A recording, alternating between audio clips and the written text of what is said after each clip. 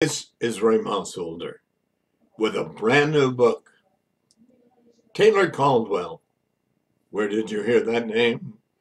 Well, I'm audiobooking another of her books right now, but this one, wow, what a book.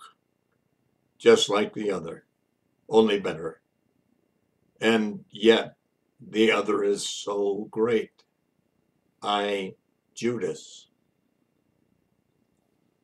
Chapter 1 of this book will bring you into it speedily. Now, Taylor said she's in heaven now, so I'll just have to tell you myself. Taylor said that she took 26 years to write this book after studying and studying and studying because Luke was her favorite subject. And you'll tell it by hearing this book. So let's start. Chapter 1. Lucanus was never sure whether he liked or disliked his father. He was only certain that he pitied him. Simple men of no pretensions could be admired. Wise men could be honored. But his father wasn't simple or wise, though he considered himself wise. Bookkeepers and record gatherers had their important place in life, especially if they were diligent, knew that they had a value as bookkeepers and record gatherers, and didn't imply they possessed larger gifts. It wasn't good when they spoke of lesser men in highly cultured and superficial tones. But the mother of Lucanus smiled so tenderly and so mercifully when her husband intoned his ridiculous prejudices that the light of her compassion mollified her son. There was the matter of Enos bathing his hands in goat's milk each morning and night, rubbing the rich fluid into every wrinkle and crevice and joint carefully. By the time he was 10 years old, Lucanus understood that his father was not merely trying to soften and whiten his hands, but was attempting to obliterate the scars of earlier servitude. This irritated Lucanus, for even then he knew that work of any kind was not degrading unless it became so in the mind of the worker. But when Enos shook his wet hands delicately to dry them in the soft Syrian air, Lucanus could see the disfigured areas on the palms and the long, ugly cicatrice on the back of the slender right hand. And his pity came to him in a flood of vague love. But his real understanding was still childish.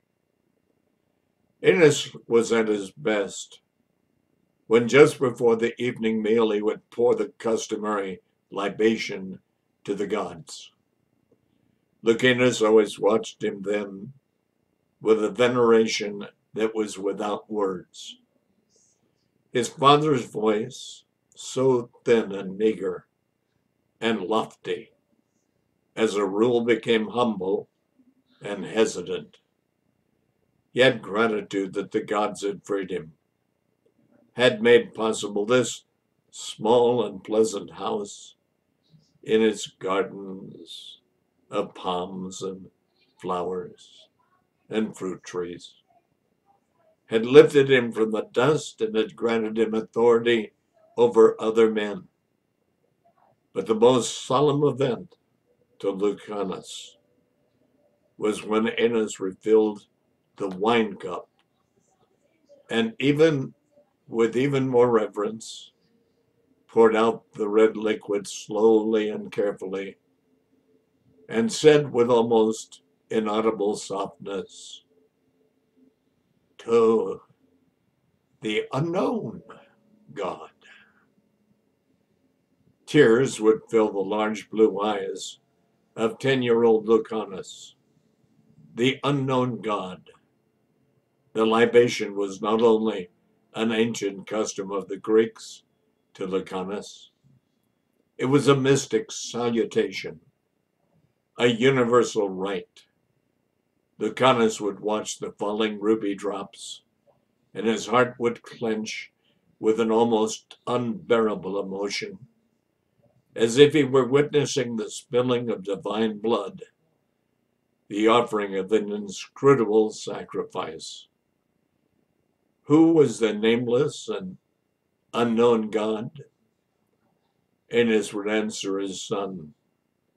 It was a custom of the Greeks to perform this ritual to him, and it was necessary to maintain civilized Grecian custom when one lived among Roman barbarians, even barbarians who ruled the world. His scarred hands would fold themselves in an unconscious gesture of homage, and his narrow face, so insignificant and ordinary, acquired distinction and gravity. It was then that Lucanus was sure he loved his father. Lucanus had been carefully tutored by his father about the gods, for whom he used Grecian names and not the gross names given them by the Romans. Even so, with their poetic and lovely names, they were, for Lucanus, merely men grown gigantic and immortal, possessing all man's cruelty, rapacity and lust, and hatred and malice. But the unknown God appeared not to possess the attributes of man, neither his vices nor his small virtues.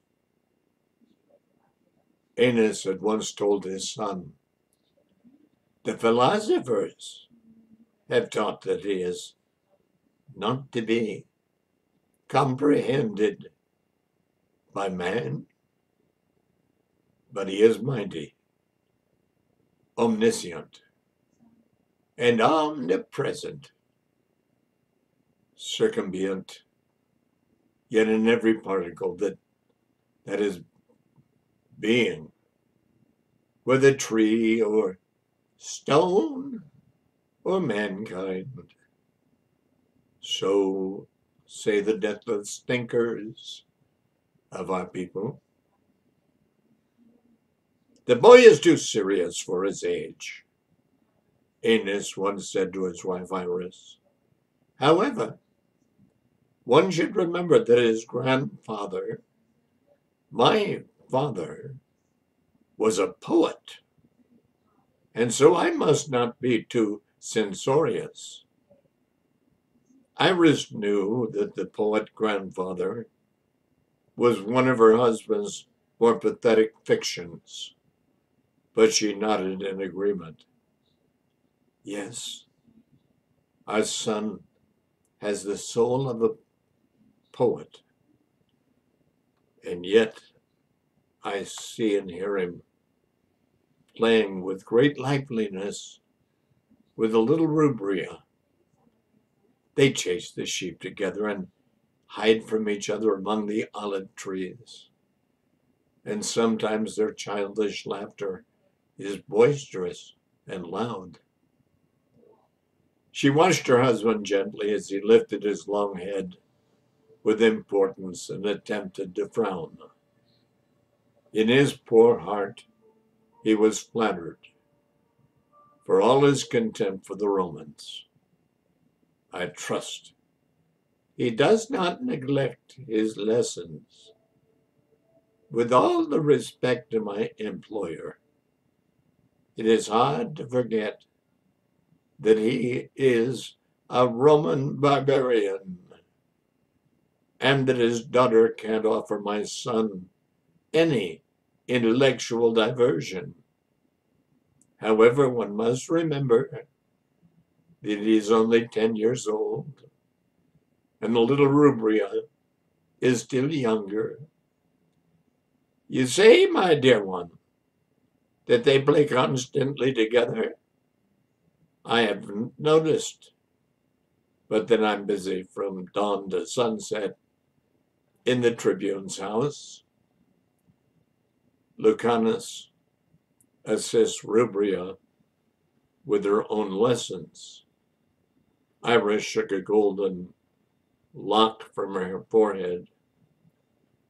How unfortunate it is that the noble tribune Diodorus Serenus doesn't employ you to teach her. Aeneas sighed and touched his wife's forehead with his grateful lips.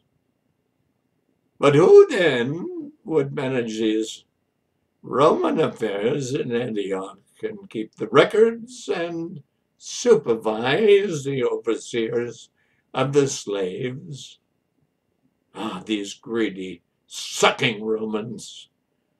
Rome is an abyss into which all the wealth and labor of the world sinks without a sound. An abyss from which no music rises or has risen. Iris considerately forebode to remind her husband of Virgil, and as usually compared him disdainfully with Homer. It offended Aeneas that his employer was only a rude tribune and not an Augustal. True, many of the Roman tribunes were Augustals, but not Diodorus, who loathed patricians and whose hero was Cincinnatus. Diodorus had considerable education and much intellect, and was the son of a sound and virtuous family of many soldiers. But he pretended to the soldiers' scorn for men who preferred the things of the mind. He hugged his old-fashioned virtues to his breast and affected ignorance of the things he knew, and spoke in the harsh and civil accents of a soldier to whom books were contemptible. In his way, he possessed as many affections as Aeneas. They were both frauds, Iris would tell herself sadly, but they were also piteous frauds. Let Aeneas condescend to the soldier whose father had freed him, and let Diodorus deliberately use bad grammar and display bad manners. It didn't matter. The father of Diodorus Serenus, a moral man of noble qualities, had brought the young Aeneas from an acquaintance.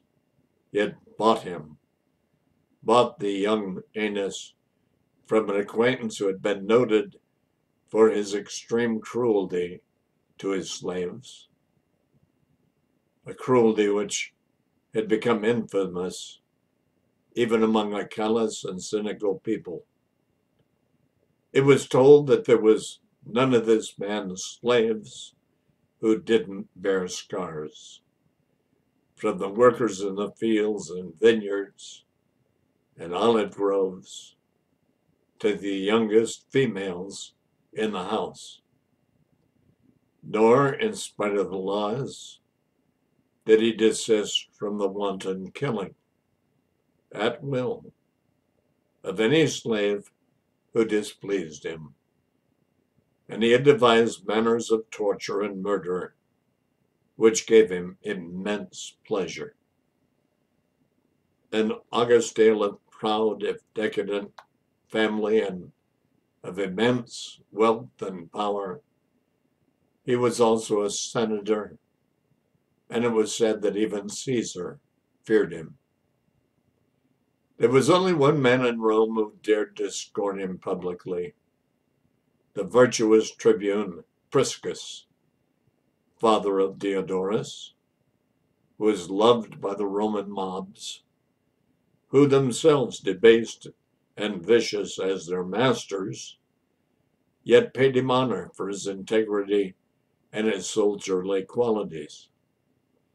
The mobs even admired him for his kindness and his justice to his slaves.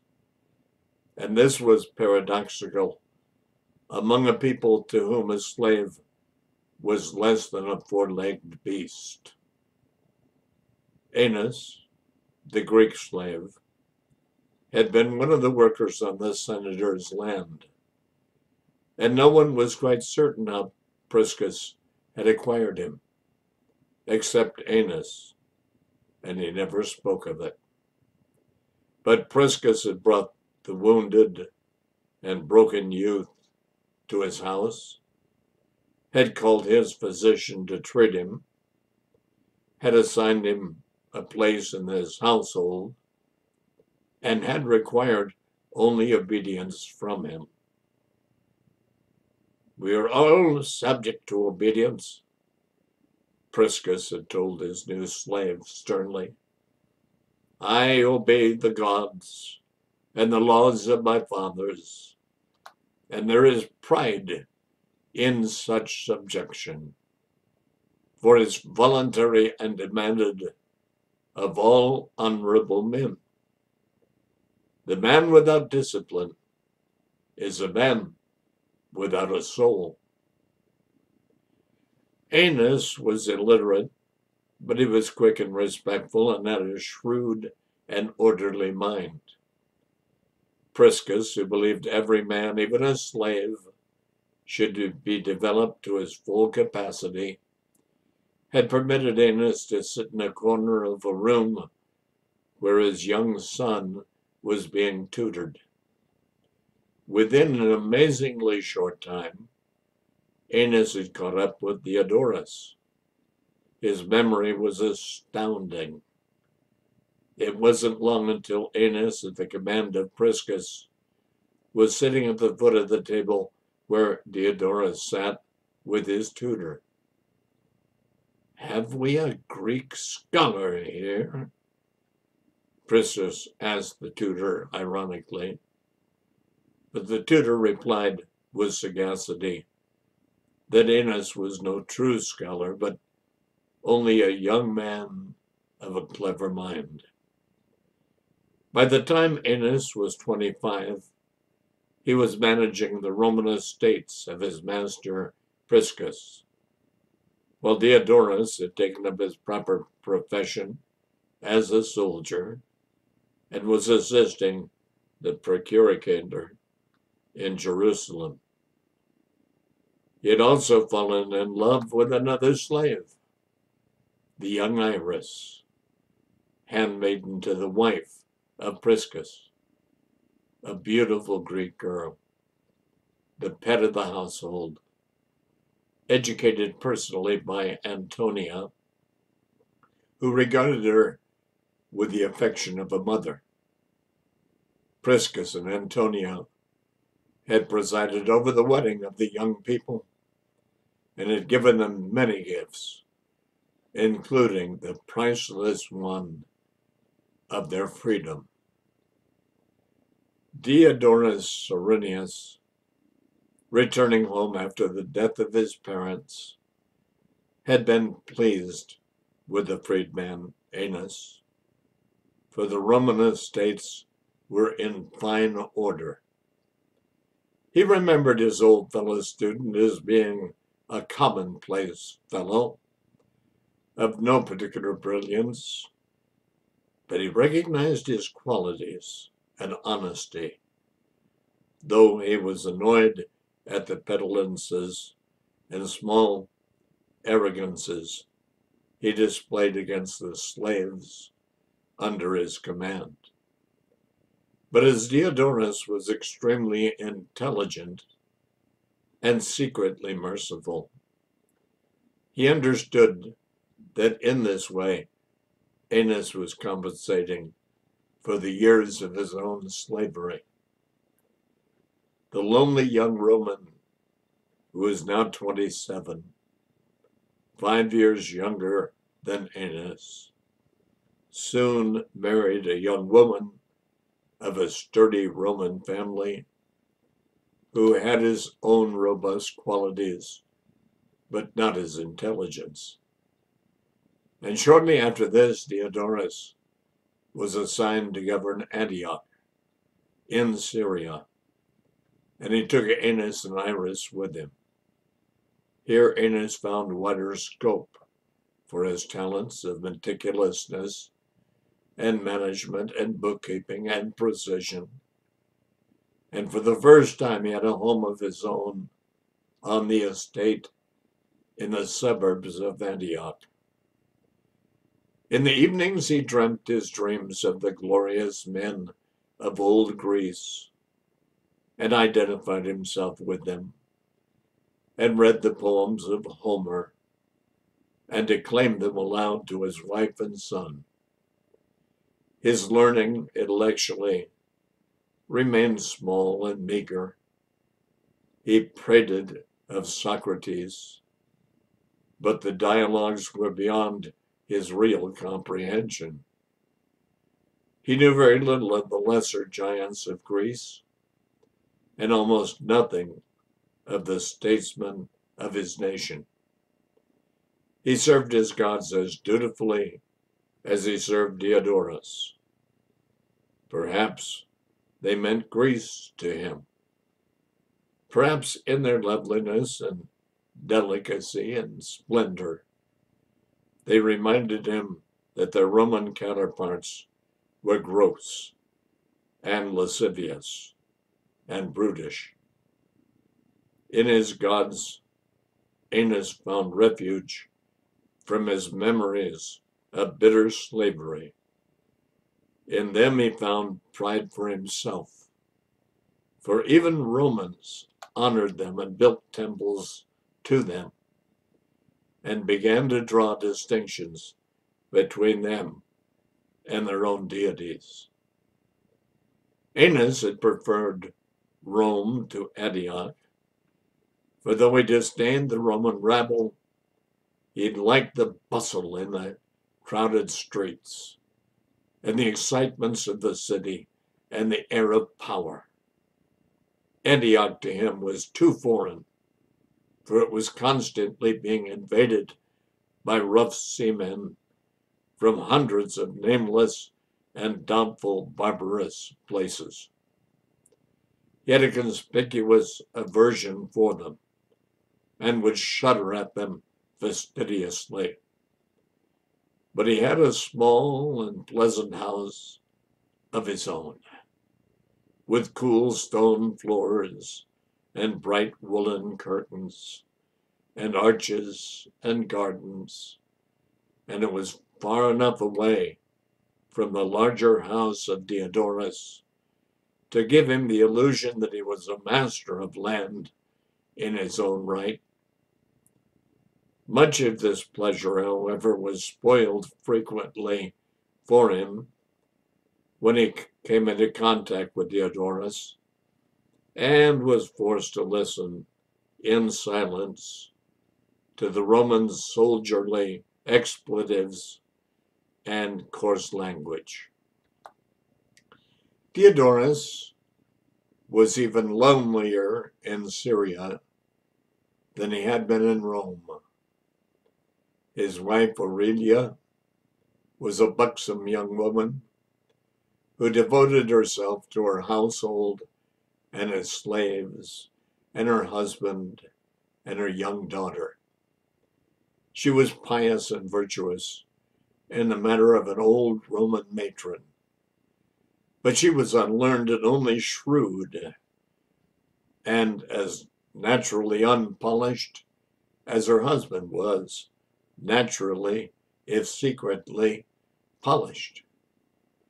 She chattered about the slaves, her daughter, the newest fashions from Rome, suspected depredations in the kitchen, the climate, the health of her family, and the dishes she herself concocted under the eyes of the cooks. There was no doubt she was an estimable woman, and there was no doubt that though she was a trifle too fat, she had much prettiness of round pink face, large brown eyes, and luxurious black hair. Diodorus would listen to her fondly, and then would retire to his library where to bring books out of his assiduous hiding and read until midnight, long after all in the household had retired. He especially delighted in poetry and history and philosophy. He would whisper a whole poem to himself with a kind of wanton abandonment to phrases and cantos.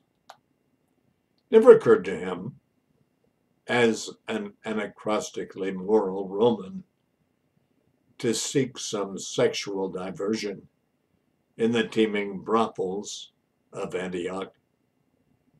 Nor did he consider it proper to gather together with some fellow Romans in the city for gaming or cockfighting or even simple companionship.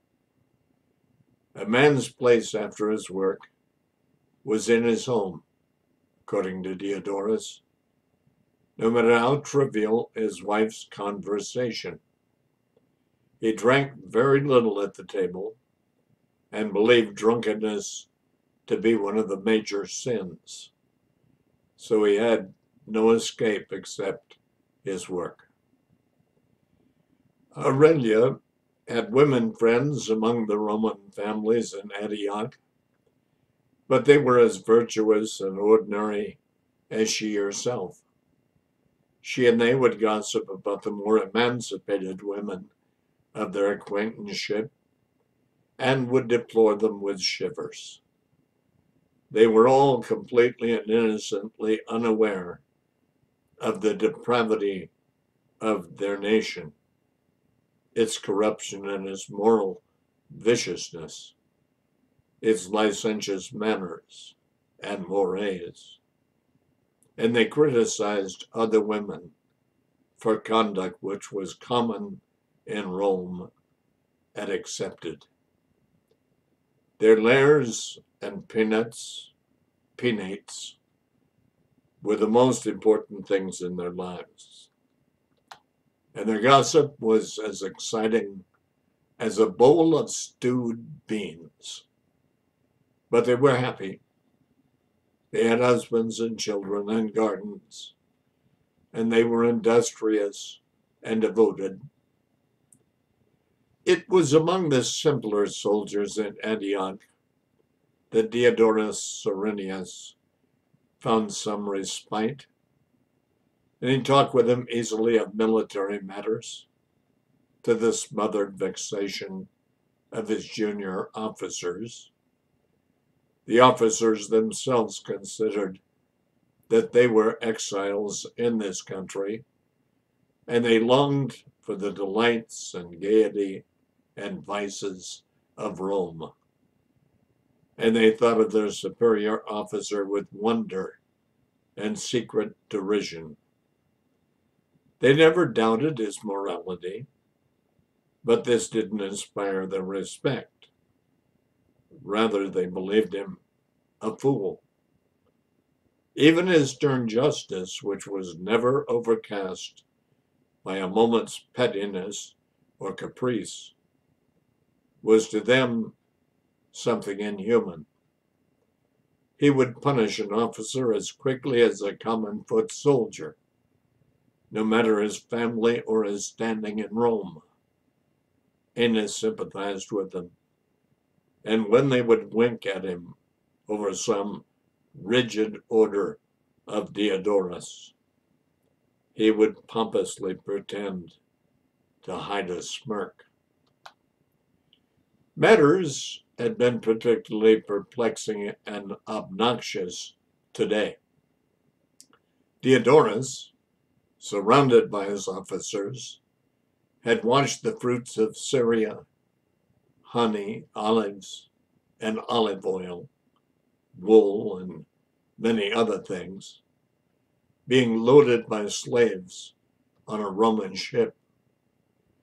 Though it was December and the feast of Saturnalia was approaching, the sun had been unseasonably hot, the air wet with humidity, the greasy waters glittering as if covered by lighted fat.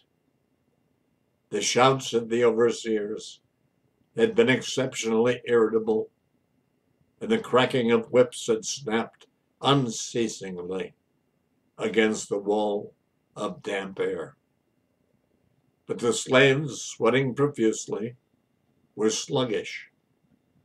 Suddenly, with an impatient curse, Diodorus had left the table on the docks, where Aeneas was meticulously recording the bales and the barrels, and had himself seized a particularly large box on his shoulder, as easily as if it had been put on a small lamb. He had strode up the plank of the ship and hurled the box with swift precision onto the other boxes. Then he stood there, smiling happily. The officers gaped. Aeneas looked delicately aside. The soldiers stared. The overseers and the slaves were petrified. But Diodorus had flexed his muscles and breathed deeply and said, but that is good for a man's soul. Aeneas the Greek shared with all Greeks a contempt and detestation of manual labor, and he was shocked to the heart. He and the others were even more shocked when Diodorus shouted to the slaves, "Are you men or sickly worms? This must all be loaded before sunset, or you will work by torches in the dark. Come then, let us move like men, with a purpose, and have done with it." Again he bent and seized a barrel and rolled it up the plank, and his muscles strained in his shoulders and legs and arms. It was obvious that he was enjoying himself. The slaves, spurred by whips, hurried back to work, and inspired by Diodorus, quickened their movements.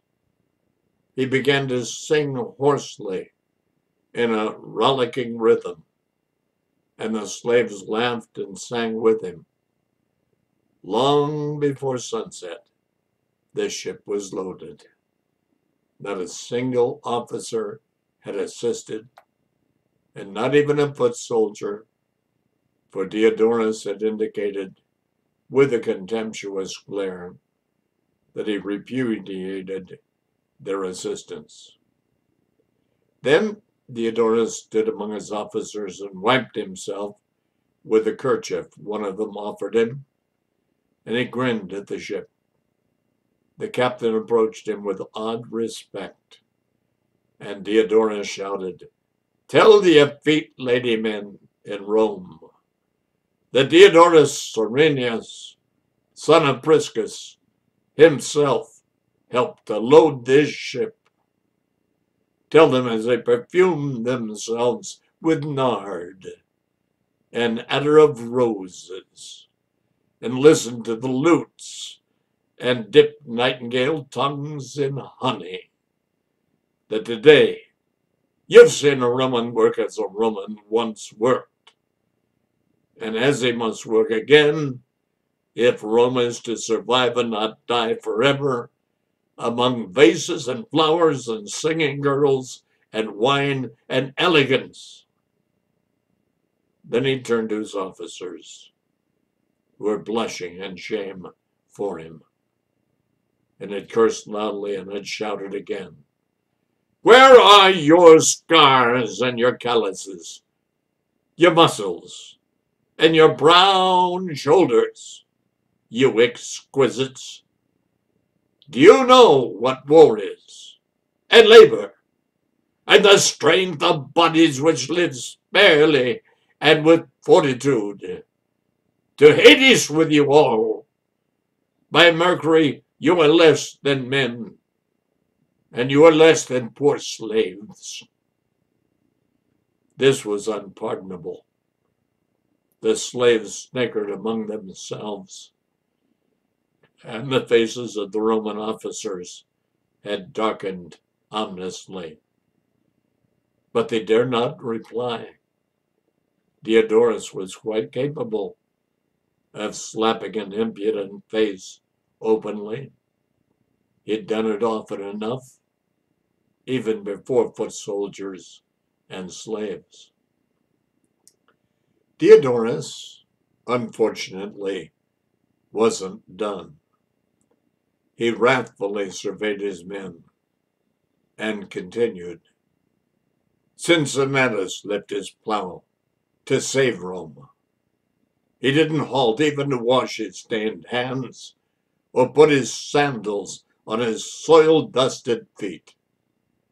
But not one of you would leave the arms of a Syrian whore to save the life of a man, or to uphold in your jurisdiction a law of Rome. He'd swung away from them then, and had pounded back on the docks to his horse, and had galloped off home to the suburbs. He left his chariot behind to be brought by an officer to his stables, and Aeneas rode in it with the officer. Once at home, Aeneas had related the whole horrifying episode to Iris, who had listened in silence. He expected her to be appalled, and he was appalled, but she had said mildly, with a lovely smile, "The noble tribune was once my playmate in the house of Priscus. He was always a strenuous boy. He would sometimes carry me on his back and pretend that he was Jupiter in the guise of a bull, and I, Europa." She'd watched the aghast expression on Ina's face for a moment, and had added gently, "Ah, but we were only children then, dear one." There were times when Aeneas could not understand Iris, and he said pompously, "I see that you don't grasp the larger implications of this incredible episode of today. Diodorus is constantly talking of discipline, yet he publicly derided." Oh, this is Aeneas. I am so sorry. Let me read that again. There were times when Aeneas couldn't understand Iris, and he said pompously, "I see that you do not grasp the larger implications of this incredible episode today. Diodorus is constantly talking of discipline, yet he publicly derided his officers before the men and slaves. Does that enhance their authority?" Iris understood that Diodorus' wrath had not so much been expended on the men immediately about him, but upon the modern mores and corruption of Rome, which he couldn't endure. They had been but the precipitating factor that had relieved the smoldering and chronic rage of the tribune. She sighed and said to her husband, "I am certain he will never do that again." Aeneas replied severely, One can never be sure with such a capricious man. Let me read that again. One can never be sure with such a capricious man. I confess, I never understood him. The furious elation of Diodorus had lasted all through the evening meal. He had told Aurelia about it, and she had nodded with wifely wisdom, though the whole matter was beyond her comprehension. She let a little pause follow, and then had said with anxiety, as if her husband had told her nothing at all, "The little Rubria is again coughing blood," as if her husband, and is complaining of the pains in her arms and legs. The physician has ordered effusions on her throat and her joints, and she's sleeping at last, though her face remains flushed. How sorrowful it is when a child suffers. A child who's never been healthy. And how much more sorrowful it is, dear husband, that I've given you only this weak little lamb and not strong sons. Diodorus immediately forgot his anger, took his wife in his arms, and kissed her. She was not revolted by the heavy stench of his sweat, but rather comforted. She wound her arms about his neck and said, "But I am still only 25, and it may be that the gods will grant us sons. I must go to Antioch soon and make a special sacrifice to Juno."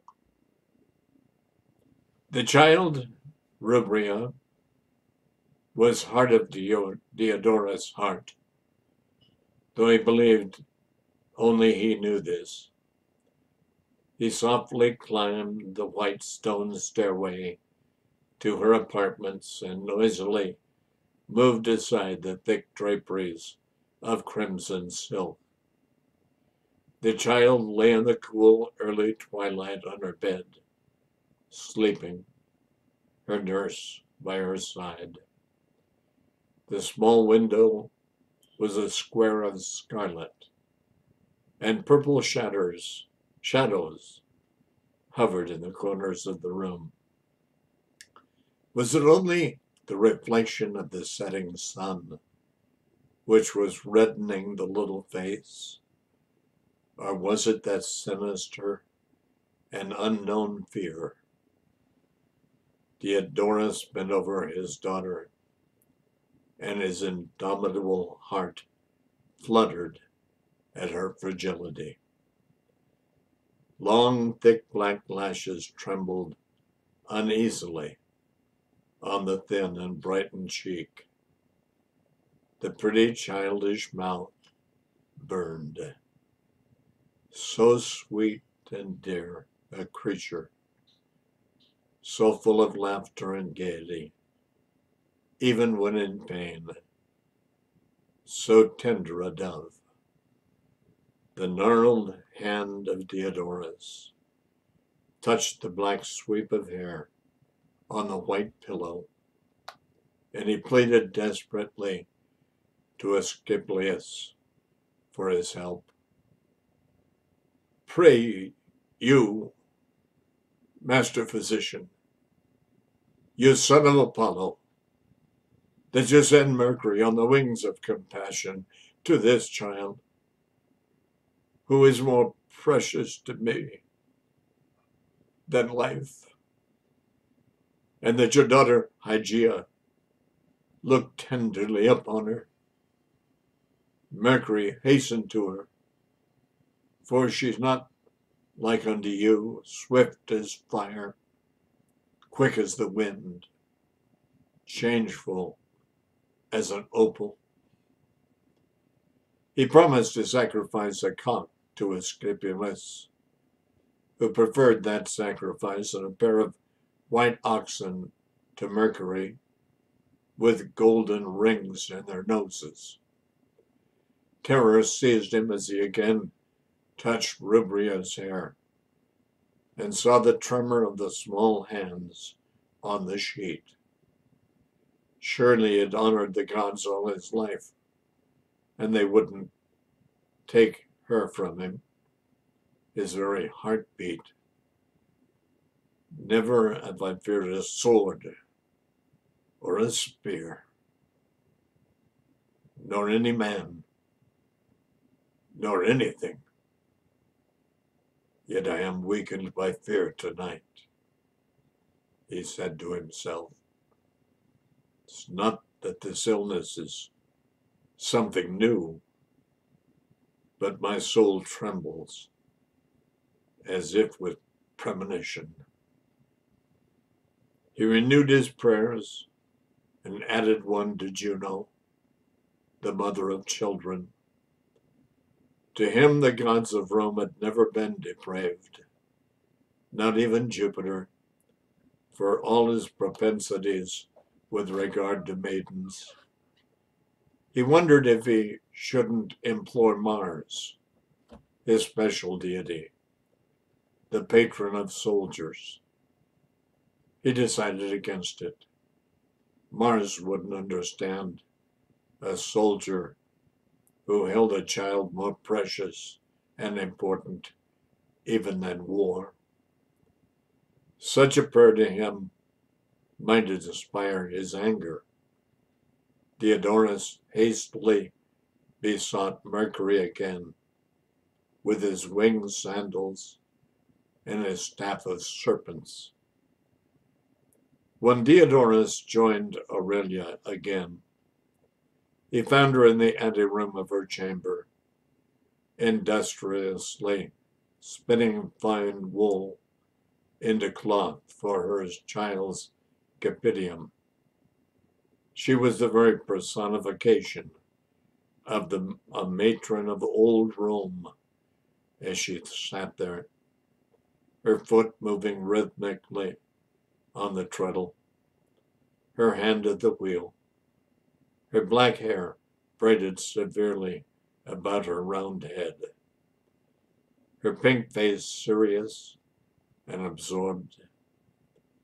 Her white garments flowed about her full figure in modest folds, and sleeves half covered her voluptuous arms. To Diodorus, she was a reassuring figure. Rather than wail uselessly over her child, she spun warm cloth for her. Diodorus touched her head lovingly with his hand, and then his lips. The busy foot and hand didn't falter, but Aurelia smiled. Why do you not, my beloved, walk among the gardens in the sunset? You'll find comfort there, as always. Her voice was steady and calm. Diodorus thought of his books. Today, by a special messenger, he had received a roll containing the philosophies of Philo. Rumor had it that Philo was considered superior to Aristotle. This Diodorus didn't believe, but he was both excited and curious. But all at once, a flatness and heaviness of heart came to him, and he decided to do as his wife had advised. The book could wait. He was too restless to give it his full and thoughtful attention. He stepped out into the courtyard. A dark crimson was drifting through the fronds of the palms. The scent of jasmine rose in clouds in the warm air. The ornamental orange and lemon trees were globed in golden and green fruit. Insects hummed with the sound of thin wires, and suddenly a nightingale sang to the purpling sky. The white stones set among the exotic flower beds were flooded with heliotrope shadows, and a dim blue light filled the arches of the colonnades which surrounded the courtyard. A fountain in which stood a marble fawn tinkled sweetly, mingled its frail song with the song of the nightingale, the mingled purple and crimson of the sunset glimmered in the bowl of the fountain, which was alive with brilliant little fish. Now the palms clattered a little in a freshening wind from the distant sea, and through the moving fronds of one Diodorus could see the gleaming radiance of the evening star. The trunks of the trees, set along the high walls of the yard, resembled gray-white ghosts. No sound came from the high square of the house behind Diodorus. The pillars shimmered in the half-light as if made of some unsubstantial material and not marble. Diodorus found the silence suddenly oppressive. The voice of the nightingale failed to entrance him as usual. It was a voice that had no consolation in it, but only melancholy, and the fountain murmured of non-human sorrows. Diodorus, assaulted again by his loneliness, thought of Antioch and the celebrations begun there in honor of Saturn. They would end in a general debauch, as usual, but at least it would be the sound of men and women. He considered writing back to Antioch and summoning a few of his officers who were at least repugnant to him, but he knew he would bore them. They would want to participate in the riotous gaiety, and he would just inhibit them. If only I had a companion, thought the lonely tribune. If only there was just one with whom I could talk, in order to drown out the voice of the fear in me. One with whom to share a cup of wine and discuss those things which are of importance to me. A philosopher, perhaps, or a poet, or just a man who is wise. He heard the slightest movement, almost the breath of a movement, and he turned towards the fountain again. The sunset sky brightened for an instant above the muttering heads of the palms, and it struck on the fair head of a child leaning against the marble bowl of the fountain in complete enchantment, unaware of the presence of Diodorus. Moving slightly and silently, Diodorus advanced towards the child, who was sitting on the coarse green grass and staring up at Rubria's window. When he reached the opposite side of the wide and shallow bowl, Diodorus thought, "Why, it is young Lucanus, son of my freedman Enos." His heart bounded with a nameless longing, and he thought of Iris, his old playmate. Iris, with her aureate hair, her wonderful blue eyes, soft white flesh, and round dimpled chin, and a slender Grecian nose. He heard as from echoing down long and clouded corridors the sound of her child's laughter, the questioning of her call to him. Iris, for him, hadn't existed even as a remembered playmate since her marriage to that stilted and precise mediocrity of Aeneas. But now he remembered that when he had been off on his campaigns before the death of his parents, Iris had shone like a star in his mind. Sweet, wise Iris, his mother's young slave, his mother's petted handmaiden, who had been to her as a daughter. He, a tribune, young and ambitious and stalwart, of impeachable family, unimpeachable indeed, had even dreamt of being married to Iris.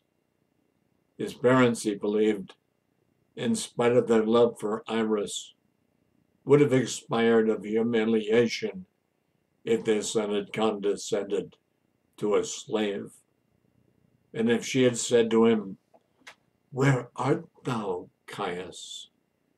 "There am I, Caia." Yet when he had heard of their deaths, while stationed in Jerusalem, his first thought after the initial pang of sorrow had been of Iris. He had returned to find her not only freed, but married and pregnant, and he had put her sternly out of his mind. Surely then his loneliness had begun, and he had thought it merely a yearning to return to his active life in the Orient. The whole courtyard filled with soft mauve shadows, in which the leaning head of Lucanus was like a yellow harvest moon. Diodorus could see his fine profile, and he thought, "It is the face of a child, Iris." He had never been interested in children, except his daughter Rubria, and though he had wished for sons, he had thought of them as young soldiers and his heirs. Now he peered at Lucanus, his eyes straining through the colored twilight, and again his heart bounded and was filled with tenderness. Lucanus sat in motionless silence, still gazing at the dwindling square of Rubria's window. He wore a thin white tunic. His long legs, so pale that they resembled alabaster, were folded under him. In his hands there lay a large stone of unusual form and hue, restless with a dull light. The whole attitude of Lucanus was one of prayerful rapture, yet he was very still. His rosy lips were parted, and the hollows of his eyes were filled with a strange blueness. It was as if he were listening, and Diodorus, superstitious as were all Romans, watched him with a kind of nervous fear, his skin prickling. He spoke suddenly and loudly. "It is you, Lucanus." The boy didn't start. He only moved a little and turned his entranced face to Diodorus. He didn't leap to his feet. He merely sat there, the stone in his hands. It was as if he didn't see the tribune at all. Diodorus was about to speak again, more roughly, when the boy smiled and appeared to notice him for the first time. "I was praying for Rubria," he said, and his voice was the voice of the young Iris. Diodorus moved around the circle of the fountain, hesitated, then squatted on his heels and looked earnestly at the boy, who sat in such utter relaxation and bemusement before him. The tribune had removed his heavy military clothing on returning home. He wore a loose white tunic, belted with simple leather inlaid with silver. And under the thin material, his browned body was square and hard, and his thick legs bulged with muscles. He folded his strong arms on his knees and contemplated Lucanus, who smiled at him with simple serenity.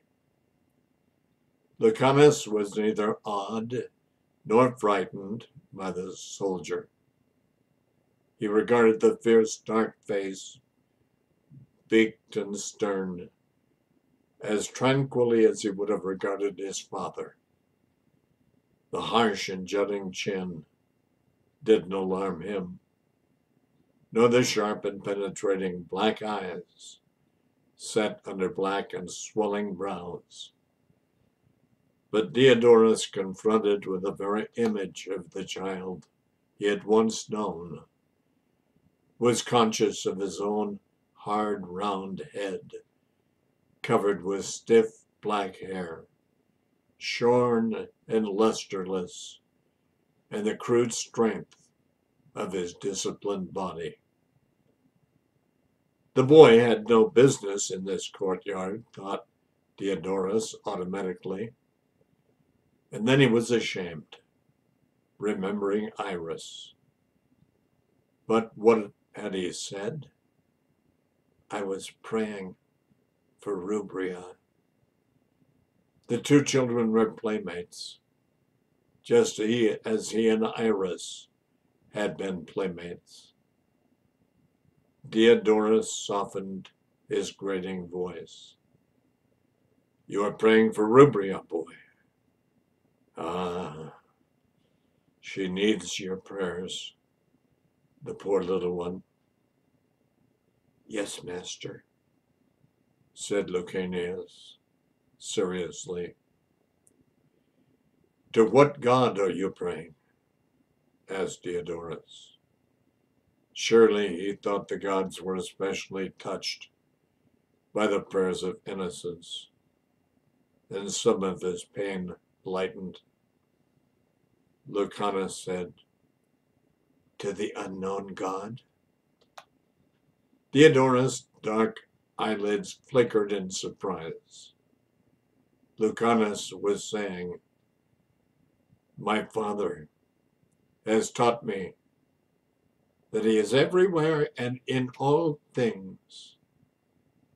He extended the strange stone to Diodorus simply. "I found this today. It's very beautiful. Do you think he is here and that he hears me?" And that's the end of chapter 1. And believe me, it moves on at a steady pace. Just simply a great book. Don't miss another chapter of Dear and Glorious Physician.